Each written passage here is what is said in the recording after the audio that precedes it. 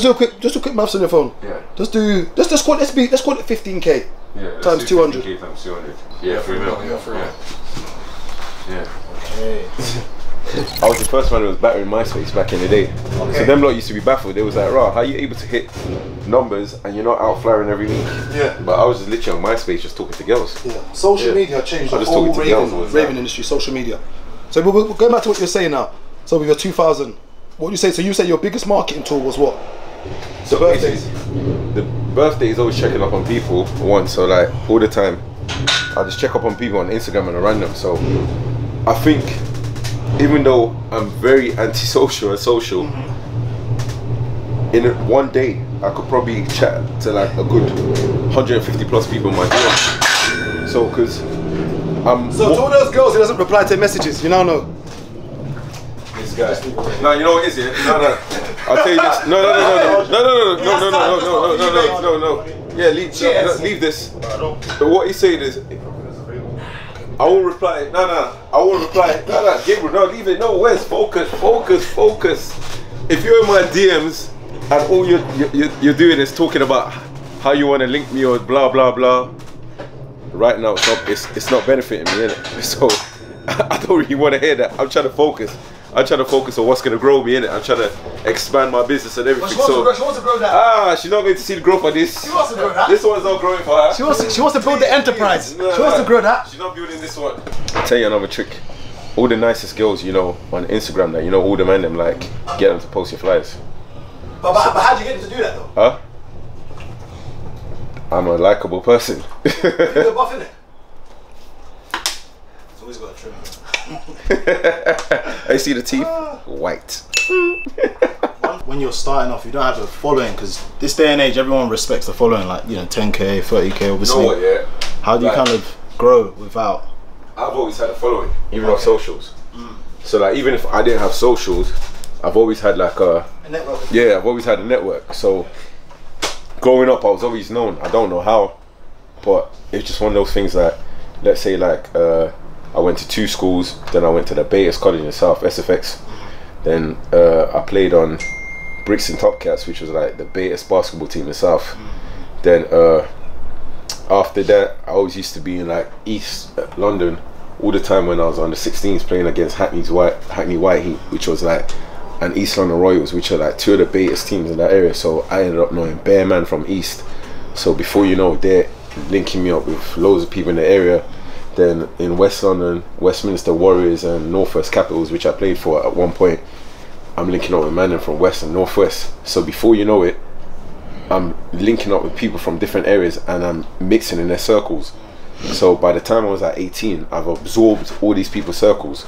So when I got to 18, shout out Mr. Player and Uncle Frank, they was taking me out to their dances, text me on these dances when I'm meant to be going to college, and the next morning I'm going to grown people's dances with them, man. Then they're introducing me to all these girls who are like 21, 22, 23, 24. So by the time that year's gone, I went into uni, and just before I turned 19, Frank brought me in on a rave at Departure Lounge. That rave's banged, done good. It was me, my boy Patman, Pierre.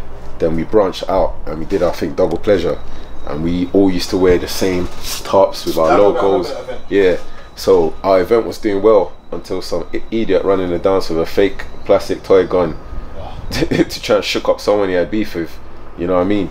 Then after 2 days later, he phoned us, "Oh man, I'm sorry, blah blah blah." So that kind of killed the brand for years. Them lot tried to bring it back like 4 years ago, but I was like, no, I'm already solo doing my thing, like I can't, you know what I mean? So after that, it just started to grow. Then I had another brand called Laws of Attraction, which I still do time to time. Then I tried to bring all my friends, but this is another problem. Sometimes you want to do business with your friends, but you can't do business with every single one of your friends. Not everyone has got the same mind as you, so it might be a thing where we might have an event today and I'll sell 200 tickets, you sell 0, Gabriel will sell 50, Jaheem will sell -1. I don't know how, but he would get. You saw none, lost one. Yeah, so You saw no tickets and lost tickets. you sell none, then you get a girl he likes him for free. So that's -1. -1. Yeah. So now the rave would happen, and imagine I tried to bring all my boys. There's 10 of us. We have to split the money even. So I'm going home vexed, like rah. I've brought $3 to the table, and I'm going home with 250. And there's a man bringing -1, and he's smiling going on with 250. So one day I said, right, I'm not doing raves, and I ghosted. So I remember like between 2009 to like 2016, I wasn't doing raves. The only time I was doing raves was anytime Gabriel would hit me up and say, oh, let's do our birthday party. And apart from that, that'll be it once a year. Then I was kind of like a bit to myself where these lot would be out every weekend, and I was working nights, I was working security. I just kind of kept off the scene, kept low key. Then when I went back to uni, my lecturer was like, ah, people in the uni are talking about raves you did in 2004. I saying, why you, yeah. Because there was a few people who worked at my uni who used to go to uni when I originally went the first time before I dropped out.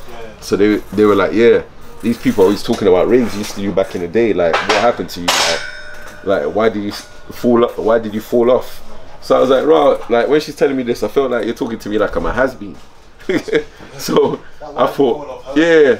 So I thought, right, let me kind of get onto it. And she was saying, if you start doing events, you're not gonna have to be PTing at a high rate, because I was still PTing full-time in it. So she was like, you won't have to PT at a high frequency while you've got work to do in it. So I thought, wow, that makes sense. So I started doing the events again, brought back Laws of Attraction. After we didn't do it for 7 years, but before I did it, I messaged all the man them. I said, right, listen, you lot had 7 years to do the event. You lot didn't do nothing with the brand. I said, I'm doing the event.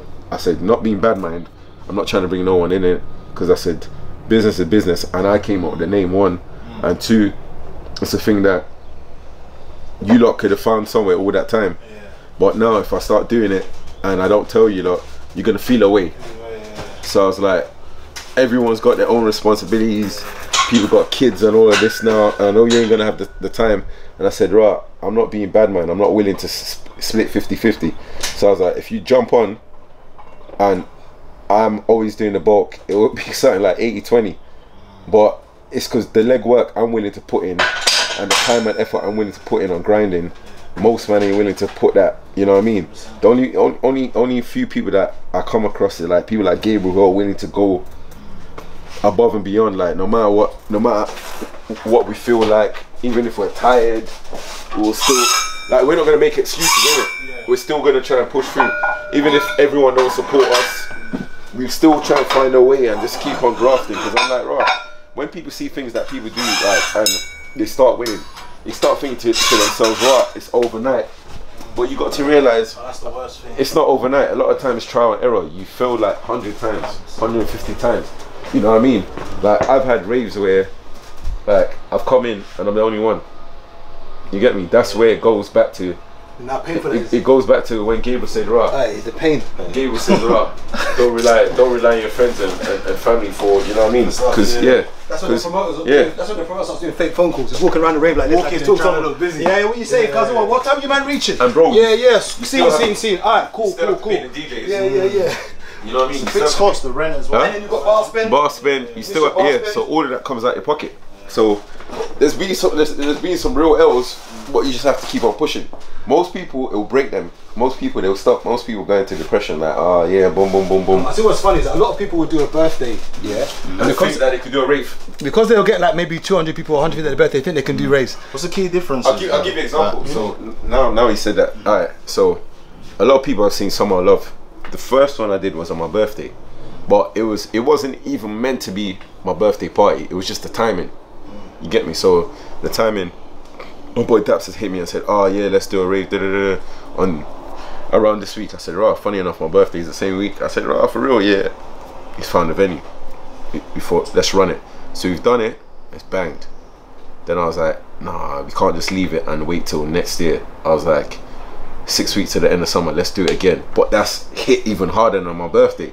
So a few people have come and attended the following year. they've seen someone love, they've tried to reach out to the venue to do event. Because they've seen me and thinking, right, if he can do it, I can do it. But I'm like, I do events. It just happened to it just happened to be the right time, right setting. And what we've done as well, we collected loads of footage, and loads of people were posting on their Snapchat with the filter, Instagram, free marketing. So a lot of people was like, oh, what's this dance you was at? So the next year I'll just hit on people and say, oh, post a throwback of Someone Love and post the flyer for me. So everyone's posted a throwback and posted the flyer. So the next year, boom. Then we had, before the lockdown, the year before lockdown, we had remember the one, Bring Your Own Bottle, the easy edition. That was my worst rave. I can't even lie to you. I hated that rave. Why did you even decide to bring bottles? I hated that rave. I told you about Bro, that. never works though. No, it worked. It worked. That, bro, that rave made me a madness. It made me a madness. I can't even lie. That's how the roadie. Yeah. But you made less than you made in your other rave. No. It made me a madness. But I hated it with a passion. No, but I mean, talking about profit. Yeah. It made more profit telling people to bring their own drinks. Yeah, it made me a madness. But I'll tell you why I hated it so much.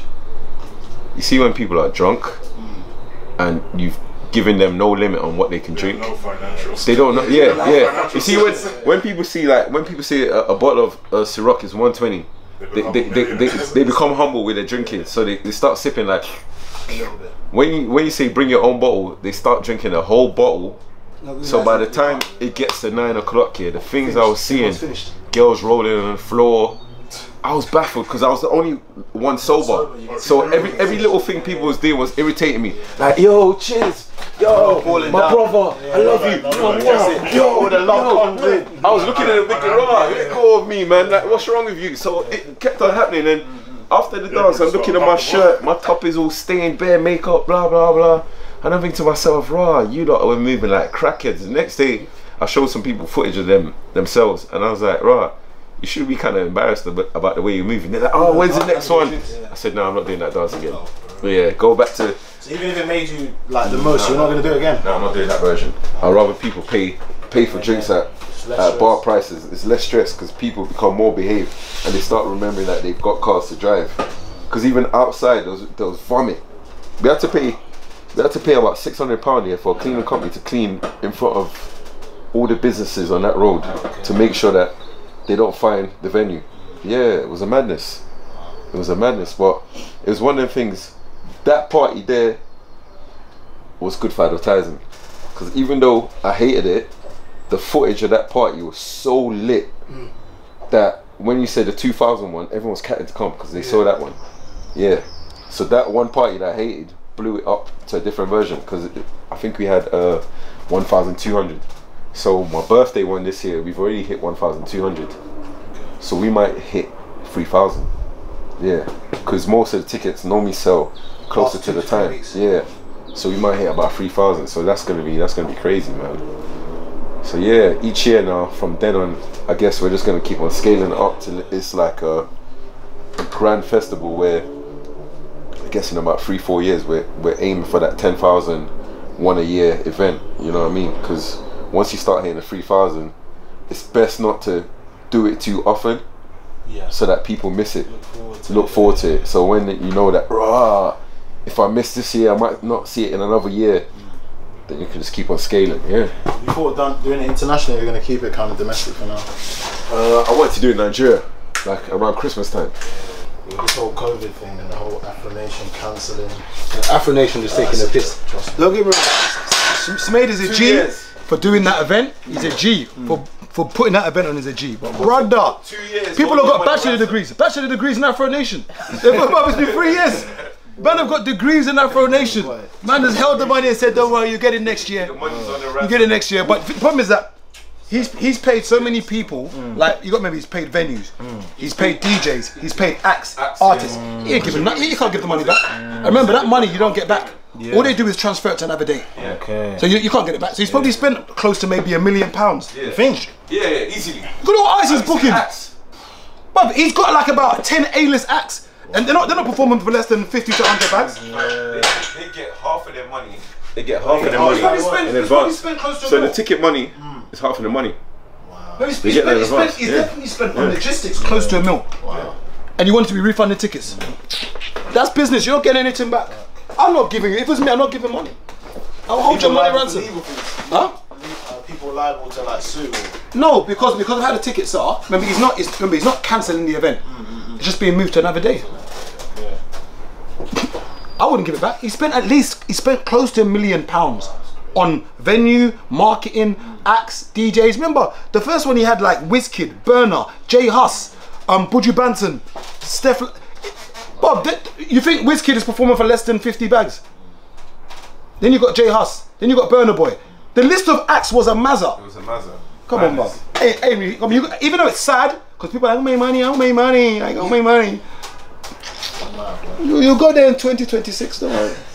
Don't worry, when Wizkid's on a wheelchair, he's old. He'll roll on the stage in his wheelchair and he'll finally perform Essence. Well, finally perform Essence. £1 million I spent and I'm giving you your ticket money back. You're bluffing. But that'll show you how good money is in events. Afronation's what, how many people? Afronation. I think it was what 10,000 people? When? More than that. Was it more than 10,000 we said it? Yeah, it has to be more than 10k. I don't know. You reckon it's more than 10,000? Yeah, more than 10k. What, between 15 and 20? Yeah. So that's 20,000 people. I probably assume that the tickets were probably what for Afronation? I think it was like £2 bills. Yeah, easily. So just do a quick maths on your phone. Yeah. Let's call it 15k. Yeah. Times 200. 15k times 200. Yeah, 3 mil. Yeah. Okay. I see. So imagine, yeah, if it wasn't for COVID, yeah, he had. Remember that? He had Afronation Portugal, Afronation Puerto Rico, And that's how Afronation Ghana. Yeah, that's it. So remember this. Let's say it's £2 bills. Yeah, that's £3 million. Let's say you're spending 1.5. Let's even say his outgoings are £2 million. It's £1 million. Thank you. Yeah. It's good business. You spent £2 million, you got £1 million back. It's good business. Yeah. That's good business. Like just a promoter. You that's doing. One thing again, there's nothing wrong with 9 to 5s. Or you that's disrespecting promoters when you're doing 9 to 5. The guy can do one Afronation and clear $1 million. The tax man may collect 50%, so that's 500 bags. How about? Remember, we was talking about Mr. Ruggs party. Yeah. And the cheapest table. So there's 147 tables in the dance. The cheapest 6 tables were £5 grand. Oh, cheapest. For one table. The cheapest 6. Do the maths again. Do the maths. Times 140. So 5,000 times 140. Yeah. So I'd say that's about 7 mil. 7 mil. No, wait. 5,000 times 140. 140. Oh, 140. No, that's like 700,000. I think. Yeah, 700,000. Yeah. One event. So the cheapest tables, there was only 6 tables that were £5 grand. One event. So on average, the tables were 10, 15, 20. So There's money in events. one rave People don't realize. probably brought in like 1.4 mil. One rave. One There's money rave. in events. People don't realize there's money in events. Once you built your network and you got people that spend. And hear the The joke. key to get your network. But hear the joke. If you don't have the Do- network, you have a very good event. Do you need it? Is it like part of the You equation? can't have a very good event without people. Right, network, yeah. No, but I mean, do you need network as in reachability? Do you need that reach? Because you can have a banging event, you can Okay, get really, I'll give really you an good. example. I got 2 mates, Taser and Matthew. Yeah, they do Faded. Yeah. They built that event maybe about almost 10 years ago. Yeah. When you've built your event to such a brand, you don't even need to have big DJs. Yeah. Okay. Just put Faded on the flyer. You ain't even got to name the DJs. People are going. It's like that party, that Mr. Ruggs party he was talking about. He didn't have no acts. Okay. The celebrities were phoning in to book tables. You get me? So you have people like Meek Mill there, Yo Gotti, Moneybag Yo, like James Harden. These people attend those parties like yearly whenever he does Ruggs Weekend or whenever he does his birthday party. So these people are paying to spend, so you're getting the top of the top flying from everywhere. You're getting these influencers who normally ask you to pay for them to come to your event, paying money to go to that event because he's built his brand so strong that it's crazy. The money he sees off doing a weekend. Remember, that's only one party. He had a whole weekend. He had Friday, he had day party Saturday, night party Saturday, day party Sunday, night party Sunday, and a Monday night party. So imagine you've had in a weekend, you've had 6 events. I've had to learn, yeah, to let people in. Because before, yeah, I used to be one of those people that I don't feel like I need no one. You get what I'm saying? But if you're a likable character, your thing starts to grow organically. So it's built off like exhibiting a certain behavior over a long period of time. Like you say, when people gradually see what kind of person you are, then they'll start. They kind of champion you. Yeah. So like, for instance, where I was saying to myself, where I was saying earlier, that my engagement might only be 1.55. Yeah. But you see, the 1.55 people that engage with me now, their engagements are madness. So even though like a brand might see like, my engagement is small compared to what they need, but if I put a post now, Hackney's Finest is going to share straight away without me asking. London's Very Own Ken is going to share straight away without me saying a thing. Quick Session is going to share. Live on Social is going to share. BLB in the UK is going to share. So those are 5 powerful pages on Instagram. But I don't need to say nothing, and them 5 will just boom amplify my reach. So it's your network and the people you surround yourself with and roll with are very, very important. You know what I mean? Michael will see it, boom, share it. You know what I mean? Tony Okawale will see it. So Gabriel will see it, boom, boom, boom. The so people you can't really buy it. You can't really buy a network. It has to be done through actual like social network. Yeah, like you actually can't pay for that. It's the people. It's usually the people around you that kind of champion you and put you into the place you need to be. You know what I mean? So I think I wouldn't even say it's luck. I just think that like minds kind of align with each other. You know what I mean? You kind of attract the people who are similar to you. Where me and Gabriel's met through mutual friends. This is probably about 2008. We've met through mutual friends, but we become closer than the people we met. Because you're like-minded and you're very similar. We're very similar, you know what I mean? So we hang around with each other more than the other people. That they're still in our circle, but I wouldn't even say they're in our immediate. They're not in our immediate. Even though we still hang with them, but we're closer than we are to the rest of them. If you get what I mean? But it's just due to we both have that kind of same drive where, like, you see how many times he's gone on the phone to reply to someone. Or the other day when I was chatting to you, I was replying back to like 20 people. I was like in between PTing, we was filming, like I was constantly busy, like I was just on the go. So like sometimes I'll get up and I'll be like, rah, how the hell did I get through today and through yesterday?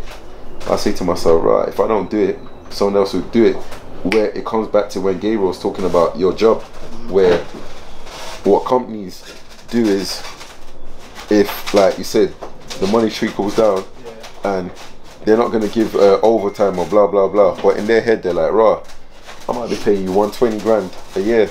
The average UK salary is like 40 something or 37. So yeah, you know what I mean? So they see it like, rah, if you don't do it, I'm going to go pick someone who's doing 27, who's making 27 grand and put them in your position, and they're going to go above and beyond. You know what I mean? So in my head I'm like, right, even though I'm not working for no one, if I don't do it, someone else might get that business and they're gonna go above and beyond. So I need to stay on job and just keep on going.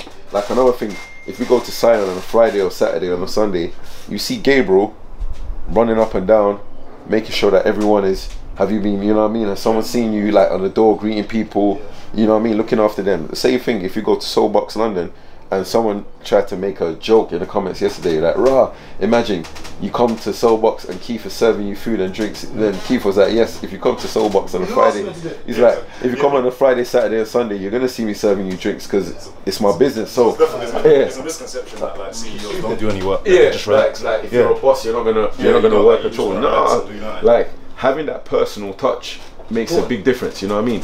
Every time I've had a Lock Sunday or one of my events and I ain't been around, the numbers have been low. So anytime I've gone on holiday, the numbers have been low. So now I realise that anytime I got a big party, even if I got something important to do abroad, I'm gonna have to push it back. I can't go because I know my bread and butter will be affected. So you think they're mainly coming for you, not the event specifically? It's part and part. It's part and part. People, like Gabriel said earlier, people buy into you. Like if people like you, if the event's no good, they're not coming. Yeah. So as much as you're part of it, if the event is not good, they're not coming. Regardless of your presence. Yeah. So even if they like you. People, and when people talk about people not supporting, people just don't support because they don't rate what you're doing. Or there's a slight part of them being a hater. But you need to decide which of the two you think it is. You think it's one of the two? One of the two. They don't rate what you're doing or they're a hater. So it's for you to decide which one of the two it is. You get that part as well. So a lot of times here, I get girls message me saying, every time they post my flyer, they always get guys saying to them, oh yeah, how come you always posting my man for?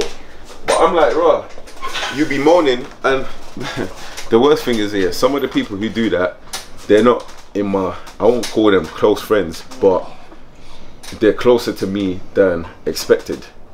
But I know these things here, but I will never tell them that I know what they do. Like, I'll keep them to a safe distance, but I'll never tell them other things that, so that there might be things I could help them with, but I think to myself, you know what, yeah, bleep you, because, you know what I mean? Nice. Real smooth. Yeah, like, because you're there thinking you're competing with me, but these times we could both be championing each other, but you're there getting pissed at these girls for posting me. But I'm thinking to myself, you don't check up on them. Like, I'm a person that I could be driving through your ends now, I'll be like, "Raw, Solo, you home?" Yeah, I'm home. Alright, cool, I'm gonna stop for 5 minutes and you know what I mean? Or I could be like, "Raw, drive past your house, I just thought about you, man. How you feeling today, bro? Boom, boom, boom. I hope you're good. I hope everything's well. How's the family? Blah, blah, blah." So you don't do these little things. Me, it's become second nature. You know what I mean? Before, I never used to be that sociable, but after being around, I'll say one of my friends, Speedy, no matter what Speedy's going through, Speedy will phone every single person to make sure they're all right. So after being around Speedy, I'm like, "Rah, like, you're a very caring person, you know." And he would, like, certain times he'd be having talks and he'd be like, "Yeah, most people have this misconception where, because I'm very anti, even though I'm sociable, that I'm just not, like, I don't care about anything. But these times here, I do, but sometimes I get so carried away with life that I forget certain things." So, like, I kind of made a conscious decision to always check up on people, because you never know the last time you might speak to people. And there's times where, like, some of my brethren who've killed themselves or they just died randomly, and I'm like, oh shit, like, I was thinking to message my man, and I was like, yeah, I'll do it tomorrow. Tomorrow becomes 1 week, 6 weeks, 6 weeks, 6 months, 6 months, 1 year, and you don't realize how fast time goes. So now I just try consciously to check up on everyone, because I don't want to feel like I'm missing a day with someone that I could have had. Yeah. So me doing stuff like that, people just literally just, like, even strangers I don't know will just be like, "Oh, I like what you're doing, boom, boom, boom, I wish you the best, let me support your thing." You get me? You felt like you always like that, or it was mostly that after your mum, like, that you realised what you I think, no, you know what it is, I've always been like that, yeah, but I think after my mum died, it's accelerated everything. Now I value time more than anything. People that I didn't expect to reach out and look after me, they're watching after me, like random girls I know, like, "Oh baby, okay, da da da da," and they'll come and they'll cook and they'll drop food and blah blah blah. But at the same time, those girls who were trying to take advantage, where, like, your mom has died and they're trying to give you pussy. You know, the streets ain't resting from that. That's crazy. The streets don't care about that. That's crazy. Oh my God. Bro, I'm done. I think you're raw. You're trying to beat no now, limit. like, you know what I mean? Like, don't get me wrong, I don't mind. But come on, I don't. There's a time and a place for it, but I don't mind. They start rubbing your back and it's gradually going down. I don't mind. Off camera, I don't mind. There's a time and a place, I don't mind. Time and a place. All the things that happen in life, you start to value people a lot more. And you start to value your time with people a lot more. So it's a thing that I'm a person, if you see me in real life now, every single day since I started this YouTube thing, I bump into someone who watches it. Yeah. And we end up having like a 20-30 minute chat. Like even earlier on, there's a guy who lives on the show, Dave. Shout out Dave, still lives down the road. I'd seen him a couple of times when I'm driving, and when I'm going to the cafe. Then about a few weeks ago, I think he was walking past and he goes, "Rah, I clocked you, you clocked me." But it's like, it goes back. He mentioned Gabriel. He mentioned you and an episode where we were talking about when man them look at each other, and it was like we kind of looked, but you get me. So today now, I'm going into the shop and I've seen him, and he was like, "Right, you're right," and I've said, "Well, go on," and we just kicked it off and we're chatting, and we see like we even got a mutual and that, and you know what I mean, like things are just flowing, and like every man kind of comes from the same kind of background, the same kind of struggles, and everything. So it's just good that with doing all these videos, I'm getting to meet more people who are like-minded, who are trying to step up, we're interacting, you get what I'm saying? So like, I think before the videos, if you saw me out and about, you just thought, "Right, my man's emotionless, hard face, he don't smile." But these times, my nephew will tell you, me and him always, from when he was little, we're busting the maddest jokes. Like I'm literally like a clown. Like that's the best way to put it. I'm a character. But most people in our family are characters. Yeah. Yeah, that's the one thing he will tell you. Like I got OCD with cleaning, so the moment everyone leaves the house, I'm gonna take my mop and start cleaning all the floors, cleaning everything. But that's just habit, innit? Hope you like this series of videos. More to come in. Yeah, keep supporting. I'm seeing the comments and responding to as much people as possible. And yeah, I like the feedback. Love.